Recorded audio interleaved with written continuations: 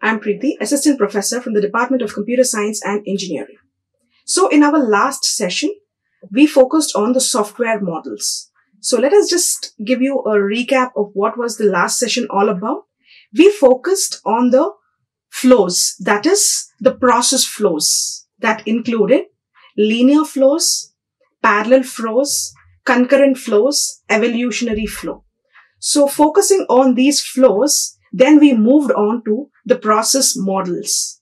The process models were divided into two broad categories, that is the prescriptive models and the specialized models. So coming to the prescriptive models, we have seen what was a waterfall model focusing on. And then we have seen the V model and some drawbacks for the waterfall model, making us move to the V model. Then we had the structure of the spiral model. And then we have incremental model. And then we focused on the other parts called the formal specialized models. So coming to our today's discussion, the focus is on the software project management. I repeat, today's discussion is on the topic software project management. So what is this software project management? Right? Suppose we analyze the term management. Let us take what is this management? Right. So if you look into the things like management members, management committee team, management people of an institution, of an organization, of a company, of a school, or anything of that sort, it is nothing but they are a spectrum of people. In the other words, it's the management spectrum. So our today's discussion is completely focusing upon what is a software project, what are the advantages, disadvantages, who are the people involved in the software project, how are they being managed by the high-level cadre, and all these things. So looking at the agenda today, the management spectrum, first discussion is on the management spectrum that involves the people, product, process, and project. So these are the four broad categorization of the management spectrum. We can say that spectrum is like a band of colors, and the management committee holds all these four things together. That is the people, product, process, and project. Now, once you elaborate people, that is when you consider people, who are the different kind of people involved and what are we going to talk about all those people? Initially, we start off with stakeholders. What are their tasks? What they have to do? What are their duties? How are their duties responsible to the other people? And what are their inputs? What are their considerations? What are they specifying? All these things will be discussed under stakeholders, and we'll be discussing about team leaders, software team, agile teams, their coordination and communication issues. So I repeat, these are the five major things that we study under the category of people. They are stakeholders, team leaders, software team, agile team, coordination and communication issues. So moving to the next category of the management spectrum, that is the product. So coming to the product, initially we have to know what a scope of that project is. So in the other terms, it is called as software scope. Then problem decomposition. So problem decomposition also come under the category of product. Moving forward, we will be seeing process, which is the fourth category of the management spectrum. Under the process, we will be dealing about melding the product and the process. Melding the product and the process, and again the process decomposition. In the product, we will be discussing about the problem decomposition. In the process, we will be discussing about the process decomposition. Then finally, we will be focusing on what exactly is a project from the initial stages to the end user. And the last is the V5HH principles. So moving further, let's start off by giving you an introduction on what is the management spectrum, right? Basically, this management spectrum focuses on the 4 P's. That is, I have already stated, they are people, product, process, and project. So the effective software project management, if you want your project management or if you want your software project that you are working on to be very effective, giving us an ultimate, accurate, optimal results, they are focusing on 4 P's, where the involvement of these 4 P's is very, very important. That is the people, product, process, and project. Okay, right. So coming to people factor, there's a term called people factor, and it is termed to be very important because it is leading to a technique, or you can say it is a people capability maturity model. In short, it is called as people CMM, meaning this is relating to people factor. How importance you have to give to the people, what are the things that have to be executed when they are stating something, how they have to mingle in a group, how they have to perform, what are their duties. All these things are the people capability maturity model, also called as people factor. It is so important so that all their duties are focused in the management spectrum, right? And coming to the last point, that is every organization needs to continually improve the ability to attract the end users, develop good quality models, motivate the people in the team, outside the team to do the best things, organize the planned schedule properly, then retain the workplace. That is trying to encourage the people who are there to do more things with better facilities needed to accomplish some good business objectives, right? So a recap of the management spectrum, it is nothing that it is involving 4 P's, people, product, process, and project. You have a people factor that goes with the people capability maturity model, that is people CMM. It's a technique that is being defined, and it tells us that every organization needs to continuously improve the things on how to develop, how to motivate, how to organize the things, retain the workplace by giving, if you are doing all this, then you will get a better business outcomes. Right. So moving to another part or the continuation of the management spectrum, the people capability model is defining some key practice areas of the software people. Now, who are they? On what is that people capability modeling rely on? It is relying on the staff, communication and their coordination, and the work environment.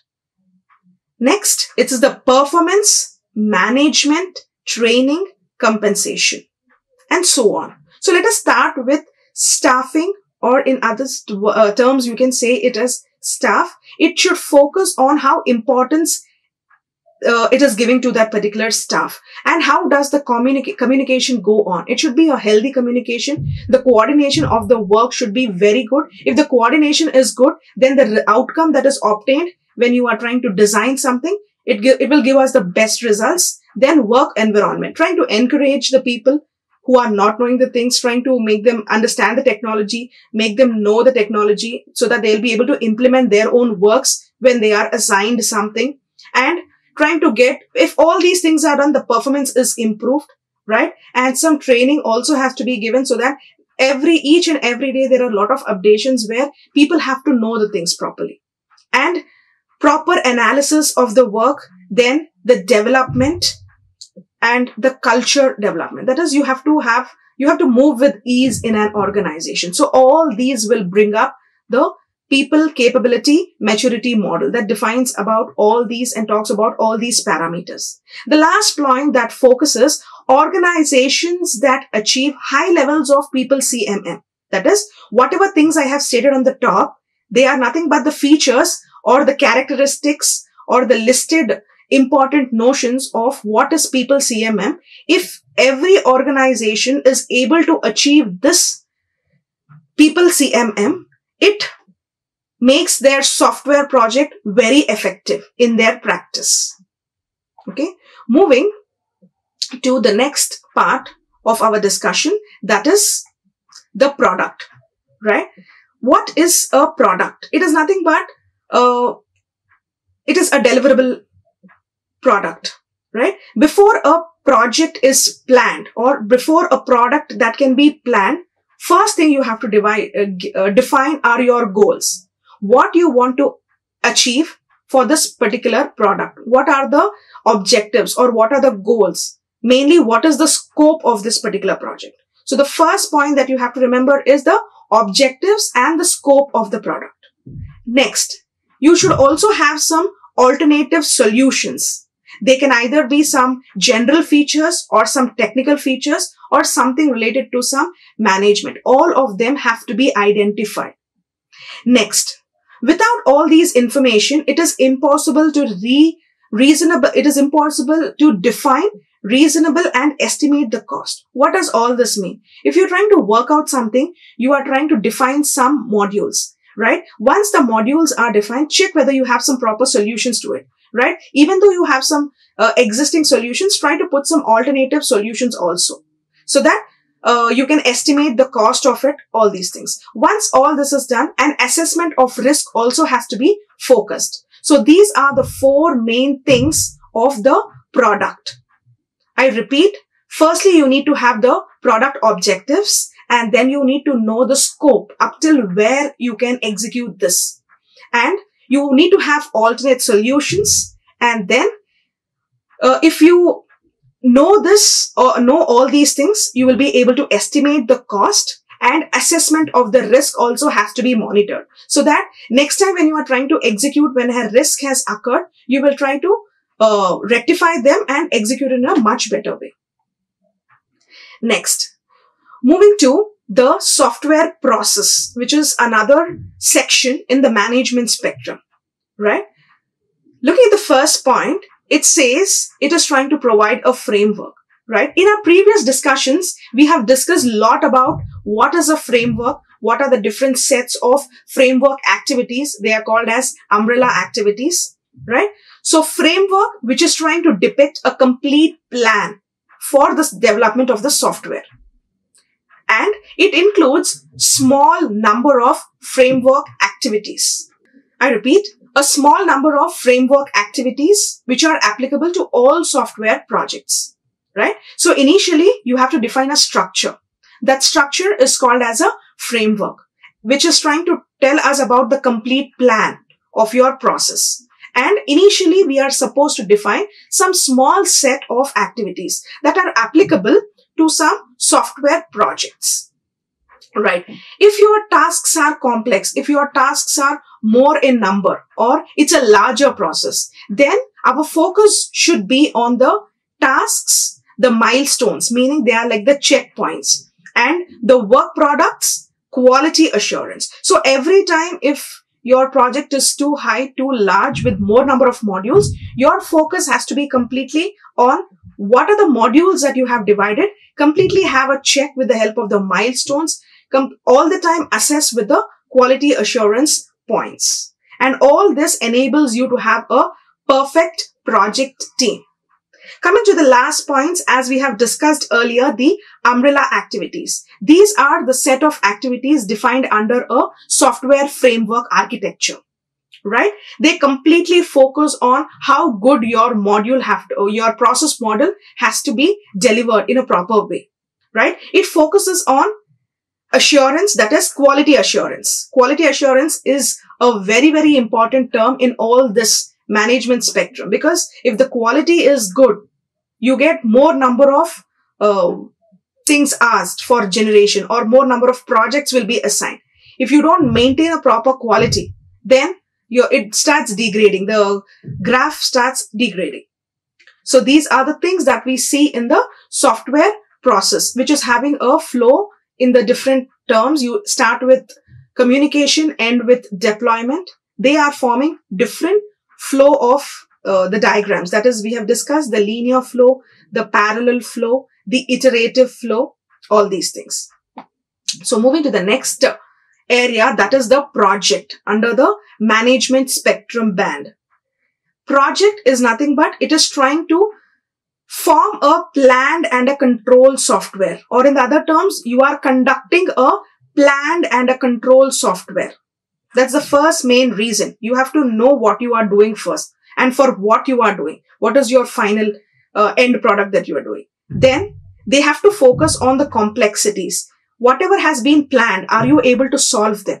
Right? That complexities have to be known and you also have to manage them. The next one, that is the third point, you should avoid some project failures. That is, if you are trying to execute your project, 1, 2, 3 goes of failures is fine. But more number of failures leads to the distraction of your project. So it is like you have to avoid project failures. That is, how do you know about all this? There are people who try to monitor. They are the software project managers and another set of software people who try to build the project to avoid some set of common warning signs. So they provide us with some warning signs so that the people who are in the team will know that it is a danger or they have to not be repeated, and all these things you will be able to avoid those project failures, right?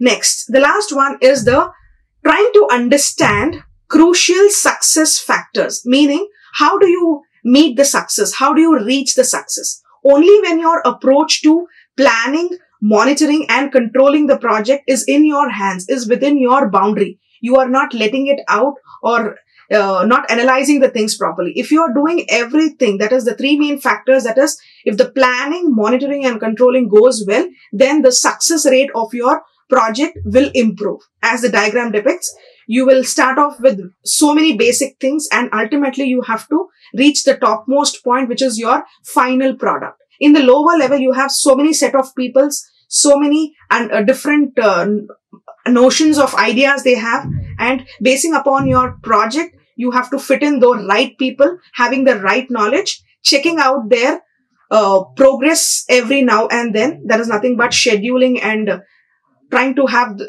check on their milestones and trying to reach the topmost model. Fine.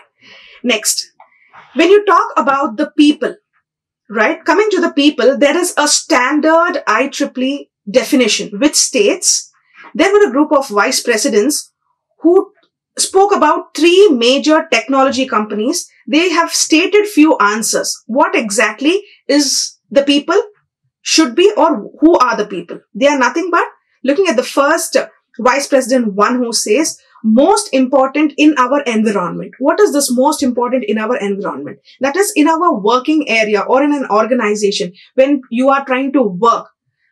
He says that more than the tools, the people's importance is more. That is, it's not the tools that we use, it's the people who should be given most importance, right? That is one of the standard definition given. Coming to the second one, the most important are the smart people.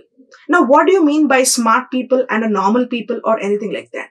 Right. If a task is given to 2 individuals, let that individual be individual 1 and individual 2, I1 and I2. Right. And I1 is given the same task as the I2.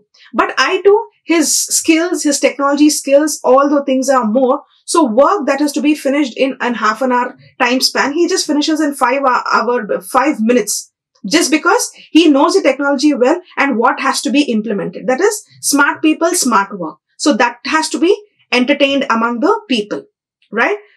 Next, the third one, the only rule that management has to ensure is trying to have the good people around in an organization. So what do you mean by good people?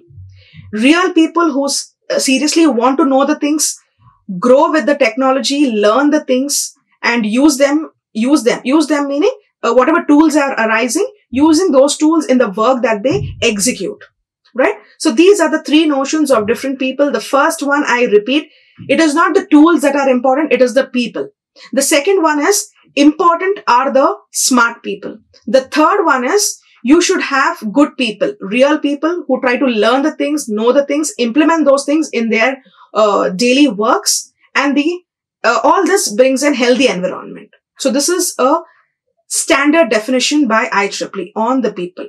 So moving further, under the people category, the first one are the stakeholders. Now, who are the stakeholders? we have different sections of people. First one are the senior managers, then you have project managers, practitioners, customers, and the end users. So these are the different people whom we termed under one category, that is the stakeholders. Now, what is the task of senior managers?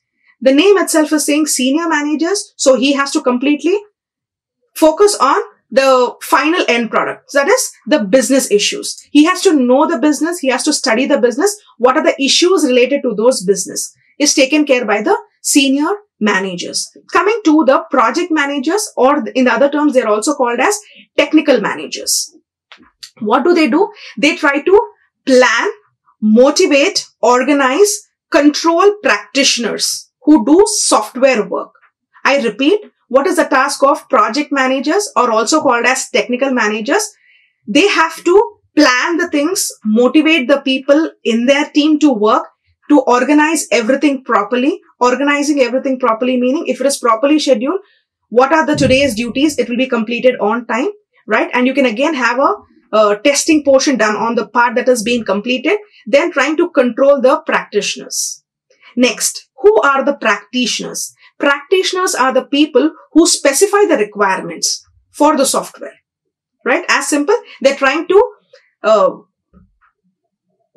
practitioners deliver the technical skills and customers will specify the requirements. So I repeat, practitioners come under the category of project managers or technical managers. What do? They deliver the technical skills, right? Coming to customers, they are trying to specify the requirements. Basing upon the requirements given by the customer, the software has to be developed, right? End user. Once everything is ready, we interact with the software and it is released and it's given to the end user who gives us a feedback on how the software is. So these are the main people under the category of stakeholders under the people section.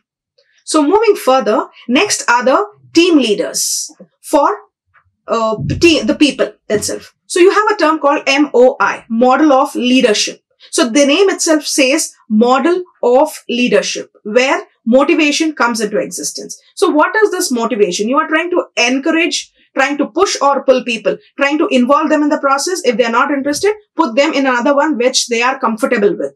Next, you are trying to have organization, the ability to mold the existing process and trying to unfold and fold them, or unfold and refold, as you say, the ability of mold existing process that will enable initial concept to be translated to the final product, right? I repeat, under the team leaders, we have to say the team leader is a one who is trying to own a team, who's trying to take care of his team members. So he's acting as a leader. And what is his first task? He has to motivate. Motivation is a very, very important term in each and every section of work. That is, you have to encourage the people in your team, encourage the co-workers. If the team leader is trying to encourage their own people, then the individual tries to cooperate with his team member, right? Next, organization. It is trying to mold the existing process, get acquainted to the new things that are existing. And ideas and innovations. Try to create, try to innovate the things, try to implement, and try to be very creative in simple terms. Right? All these things a team leader has to have, and he also has to tell all these to his members as well. So moving to some basic characteristics of what a team leader has to hold is the problem solving skills. He should be able to analyze what the problem is, how is he going to execute, plan, and estimate the cost at the initial stages. Next, the managerial activity. That is trying to take the charge of the project. Trying to take the charge of the project is nothing but he is trying to prove his identity at the topmost level. Next, we have achievement, right? Must reward initiative and accomplishment to optimize the productivity of the project team. That is, he has to show that he has achieved the tasks that are being done by him or his team members. And finally, influence and team building. Influence the others in good ways. Try to build a team. If your team is of 10 members, if that particular leader is very good at problem solving skills, he's able to manage everything properly, he's trying to take charge of the project properly, then he will be able to read the people and try to understand them and trying to give them whatever they are good at, whatever those people in his team are comfortable at. And he tries to control all these things. So I repeat, problem solving, managerial identity, achievement, and influence and team building. These are the 4 major things a team leader has to hold. So moving further, we have software team. This again is under the people, coming under the people, right? There are 7 major factors that have to be considered for a software engineering team. The first one is the difficulty, meaning whatever is the project, the difficulty has to be shared by the entire software team to solve the problems, to analyze the problems. Next, the size of the resultant program, meaning how many lines of code, what are the function points in that particular code. Next is the time. Until the entire project is executed, all of them have to stay together. That is called team lifetime. Next, degree. To which problem can be modularized, meaning up till where that the problem can be made normal. Next, quality and reliability is also a very important thing in building up a project. And the same thing also should be there with the software team. Next, the delivery date. You have to be rigid to the delivery date, meaning you have to fix. Yes, I have to release. I have to send it for release on this particular date. If you're not sending it for that particular day, next time when the clients try to give us a project, they say that, oh, this particular company XYZ is not delivering the things online. So he goes and goes to another company to have some other options, right? So if you are rigid at the delivery date, then the things go fine. And the last one is the sociability. In simple terms, communication. Always have a healthy communication so that the people are good, the team leader is good, then the management is also good at all the things, right? So moving to the next category under the people are the agile teams. Now, what do you mean by this agile teams? They are agile philosophy. It focuses on few factors. The first one is the customer satisfaction, right? How satisfied is your customer after looking at your product? That is a very, very important point, right? If the customer is not satisfied, whatever you have done for 3 months, 6 months, a year or 2 goes waste, right? So everything has to be properly monitored and shown to the users, that is shown to the customer every now and then taking the reviews from him, updating any reviews that he needs, right? If it is going in a proper to and fro manner, then there is a customer satisfaction, and next time we get more number of projects. It's like that.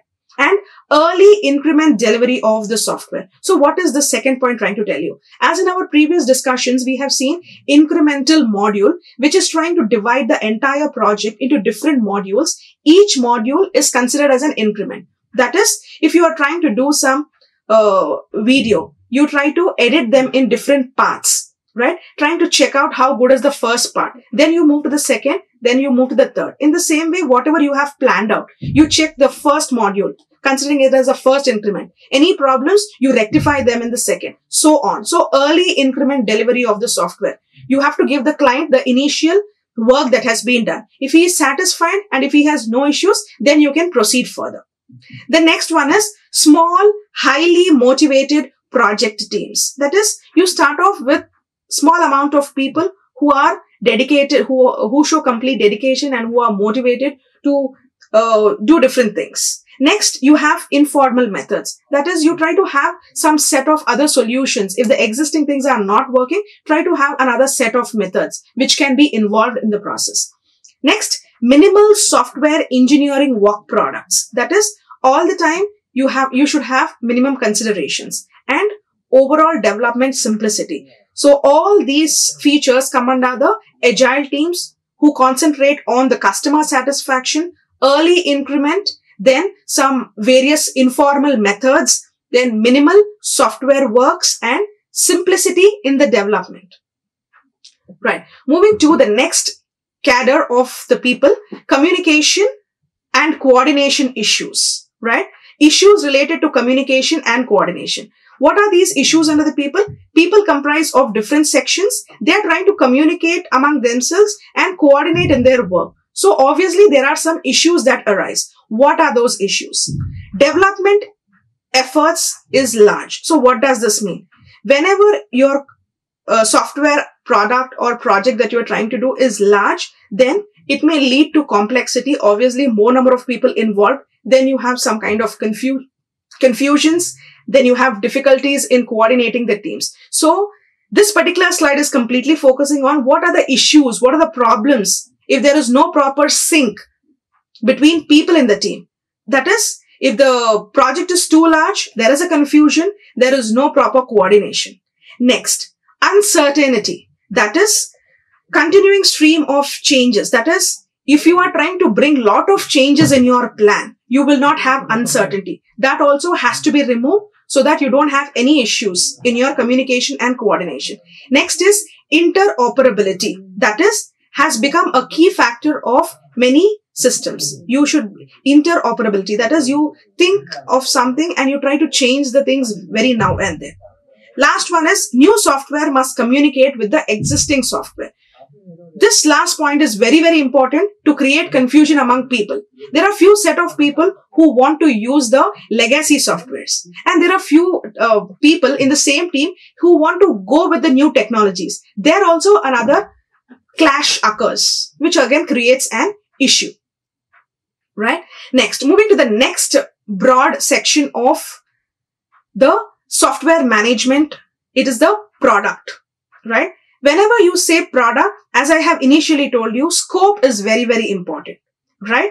What is software scope? It is divided in terms of context, information objectives, their function and performance. So whenever you say scope of a project, scope of a software, it involves context, information objectives and their functionality. What do you mean by context?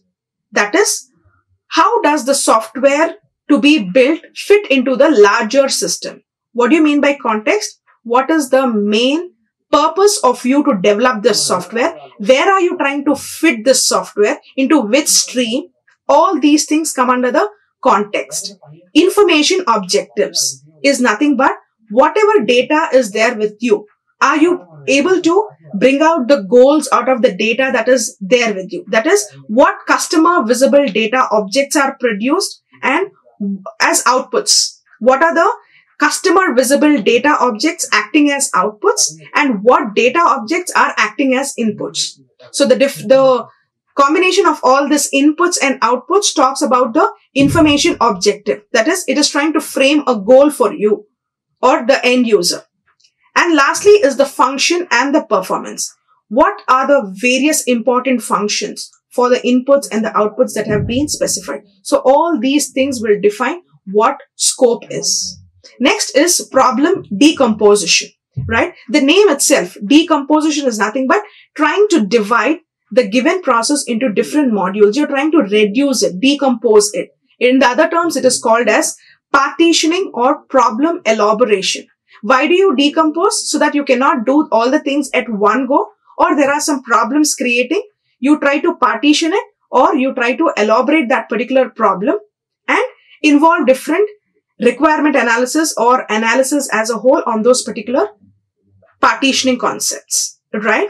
Next, this decomposition focuses mainly on two things. As you can see, the first point, the functionality and the content must be delivered, right? Whenever you are decomposing, that is, whenever you're decomposing a problem, each and every decomposition, that is, in how many ever modules you have reduced, each and every one has to be properly delivered.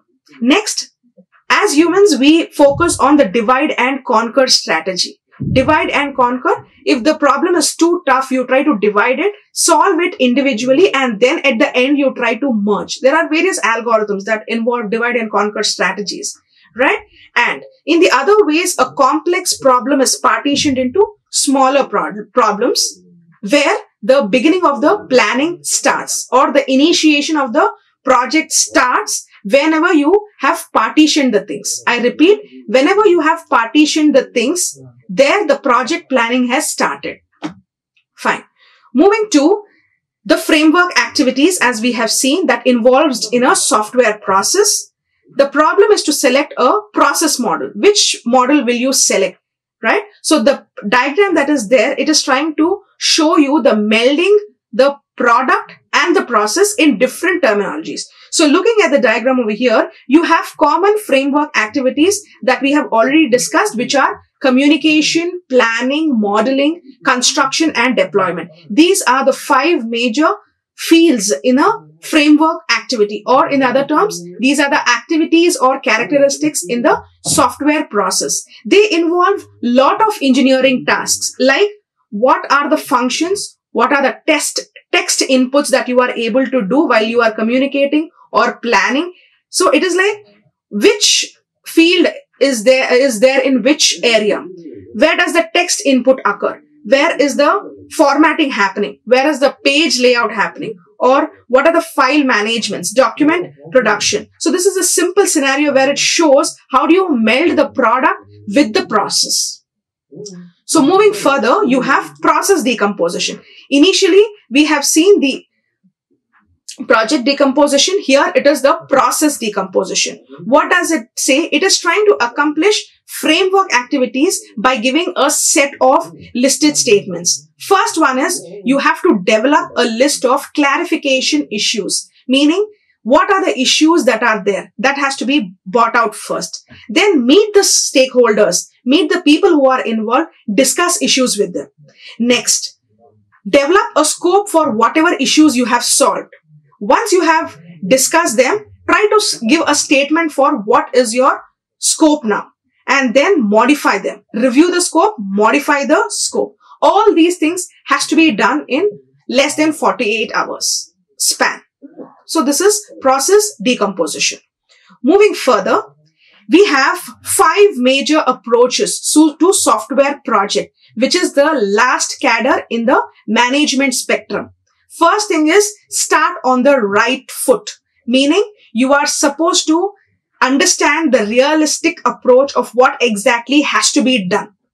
Next, maintain the momentum. What do you mean by maintain a momentum? That is, try to have a good start, right? Then slowly disintegrate. The start should be very good. Try to maintain the momentum as nothing but incentives need to be given to high quality of tasks and the people involved. Try to perform different senior management people do. And senior management focuses on everything possible that is way out of the team. So I repeat, you need to start off on the right foot. That is, work hard to understand the people and then setting the realistic objectives. Start on the right foot, meaning try to specify your goals. What are the major tasks you have to do in your project? Maintain momentum. Maintain momentum is nothing but try to have a good start. Try to all the time acknowledge the work that has been done, and incentives need to be given for high quality, and senior management should do everything possible for the team, right? Whatever they require, they have to do it.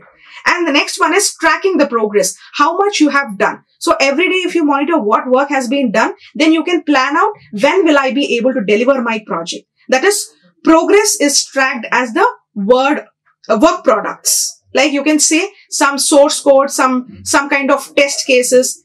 Test cases are delivered, trying to use different techniques for those test cases, trying to say how good is the quality and how the assurance of that quality is. All these things are like involved in the track progress, right? And continuing with few other features in the project, make smart decisions. That is, try to keep it simple. And you have one more thing called post-mortem analysis. It is nothing but try to focus on one single mechanism and calculate the planned and the actual schedules. What is your schedule that is already planned? And then get the feedback. Record those in a written manner. I repeat, there are 2 things to make your decisions smart. That is, keep it simple. What work you are doing, keep it simple. And you have something called post-mortem analysis, which is focusing on the techniques that are used. the way you have planned the things and the schedules are going in a proper order or not, trying to take the feedbacks and then trying to write or record those findings manually. Right. And coming to the last things of our discussion, that is W5HH principle. Now, what is this W5? We have some 5 questionnaires that is talking for the W. That is, why is the system being developed? Is the first W5 question. What will be done is the second. When will it be done is the third question. Who is responsible for the function? Where are they located organizationally? So I repeat, we have 5 WFHH principles that involves 5 questionnaires for W, which is talking under the software project management. So when you take software project management as a whole, you should be able to understand and answer these questionnaires. What are they? I repeat, why is the system being developed? What is the main intention for us to develop this system? You should know. What will be done if you are developing this system? And when will it be done? Meaning you are scheduling. You should go according to your schedule. When will it be done? And who is responsible for the function? As we have discussed, different people, they are the people who are responsible for all these things. So this is the 4 W's, and the last W questionnaire are, where are they located organizationally? Meaning in the organization, the people that you have stated, who is taking which position in a company, is given by the 5th question of W. And we said W5HH principle. Now, what is the first H? H is how will the job be done technically and manageably? Meaning, whatever job has been taken, how technically sound are you? How technically good are you implementing it? Are you able to manage all the things properly? And next, how much resources is needed? That is, resources have to be there. If the resources are not available, the work will be staying there only. The work will not take its progress. So resources are very, very important in any section of work. So I repeat the 2 H's. How will the job be done technically and manageably? Meaning how technical the job is and how will it be done? Who are the people who are trying to manage the things, who are able to do the things? And how much of resource is needed for the specific work that you are doing? So this ends the discussion of software project management. Thank you. Like, share and subscribe. Hit the bell icon for more updates.